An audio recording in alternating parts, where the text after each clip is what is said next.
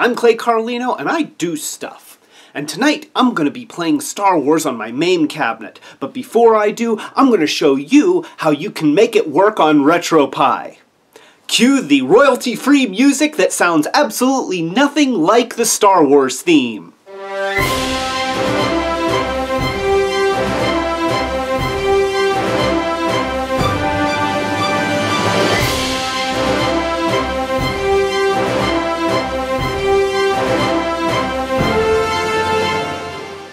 This is my MAME cabinet, which I spent a lot of time rebuilding last year, and it seems like I've been spending a lot of time lately just getting it to work the way that I wanted it to.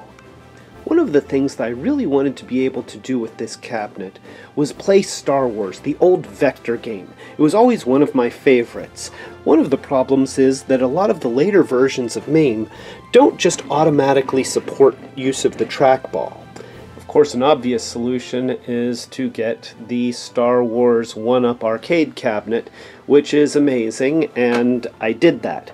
But it doesn't mean that I don't still want to be able to play it on my MAME cabinet as well. One of the reasons why it's so difficult to emulate is because it uses these analog controls, which are really difficult to replicate with just a regular joystick. One way to get around that is to use a trackball instead, which gives you great analog control for the game. Unfortunately, a lot of the later versions of MAME don't readily support use of the trackball. Now, MAME 2003 does readily support using the trackball for control, but the ROMs for Star Wars have a bug in them that don't let you actually play the game. So if you want to play Star Wars using a trackball in Retropie, you're going to need to use MAME 2010, which I have right here. I should mention that even with MAME 2003 installed, I still had to do a lot of futzing to get the trackball to work thanks to some updates. But I have that on video, and if it's not posted already, it will be soon. So I've got Star Wars installed, and it actually works.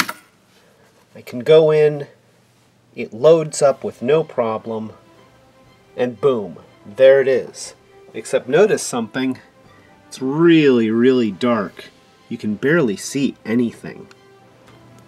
Now, I scoured the internet, and amazingly enough, I could not find any good solutions to this problem. Maybe they're out there. I am kind of bad at finding stuff that I want on the internet, but nonetheless, I'm going to show you how I solved this problem. People familiar with MAME will remember that you can usually enter the MAME settings menu just by pressing the tab button on an attached keyboard. That brings this up.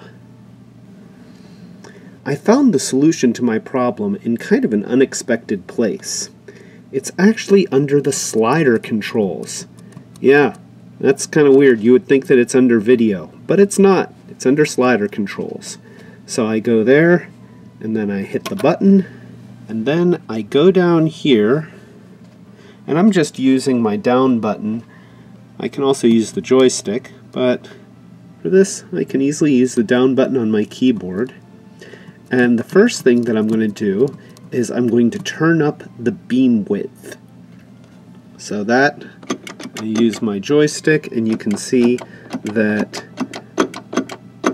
I can turn up the beam width. And already, that's making a huge difference. You can actually see the letters. But I'm going to go a little bit further. I'm also going to go up, and I'm going to increase my screen gamma. 1.4, and I'm going to increase my contrast a little bit too.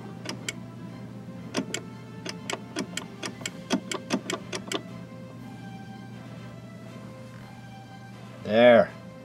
That's looking nice. Yeah, there we go. And then I just go back down to Return to Prior Menu, hit Enter, Return to Game, and look at that. That looks awesome. Hey, I can see myself in the screen. Hi, me! We are now playing Star Wars.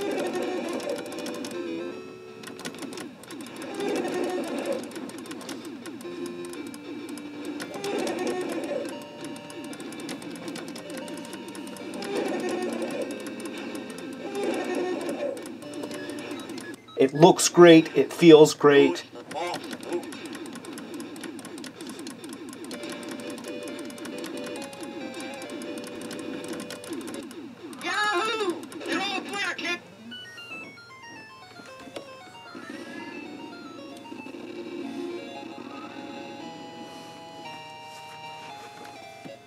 I'm a Jedi Master. So that's it. That's how to get Star Wars to work on your MAME cabinet using Retropie and have it look great. This is Carlino telling you to be brave.